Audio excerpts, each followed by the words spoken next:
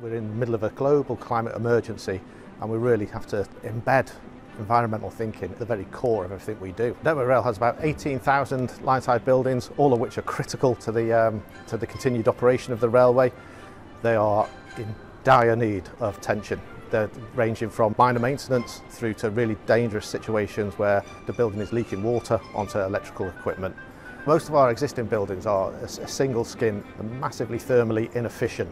Picture a shipping container, so they waste a lot of heat and money. So we've come up with a modular kit part design that insulates the building in a far more efficient way, which saves our carbon and our environmental impact at the same time as saving money. This project very much followed the principles that are set out in the government's construction playbook, which sets out to improve the performance of the construction sector with financial targets and environmental impact reduction, and which Network Rail has to take very seriously, being a taxpayer-funded organisation. We're able to take a very simple componentised system, a lot like a Lego building, to sites on 5 pallets to be able to assemble within 2 to 3 days without any possessions or disruption to the railway. Once erected, it gives the pre-existing building an armour that should last for 60 years plus. We installed our first line-side building armoured wrap in Allington in collaboration with Network Rail Scotland. The building itself in Allington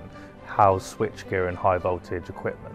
There was actually water dripping through the roof. During the summer, they were having to put extra air conditioning units into the building to be able to keep the equipment running. We were able to wrap that building within 2 to 3 days. It will now be nice, stable, ambient temperature throughout the year.